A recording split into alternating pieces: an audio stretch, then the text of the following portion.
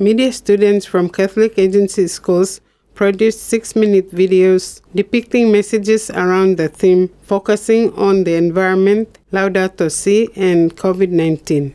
Israel Gamiandu from De La Salle Secondary School said they have learned how to use media as a platform to empower, encourage, and to inspire others in order to care for the environment and also to convey messages of COVID-19 that may save someone's life. Through media education seminars, team from CBC Social Communication Commission and teachers, students were able to produce effective films on saving the environment for the future generations. Willie Bayang, a student at Jubilee Catholic Secondary School, said, "The media seminar gave the students an opportunity to learn something new and to go out and teach others in their communities, families, friends, and everyone around them." The Catholic agency schools who participated were Don Bosco Technical School, Don Bosco Technical Institute, De La Salle Secondary School, Caritas Technical Secondary, St. Charles Luanga Secondary, Jubilee Catholic Secondary, and Divine Word University Communication Arts students.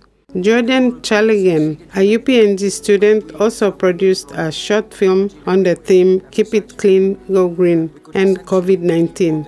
He said technology can be an advantage to change the perspective of young people in their relationship to the environment and how it affects their lives. There were certificates given as well as prizes for the best film.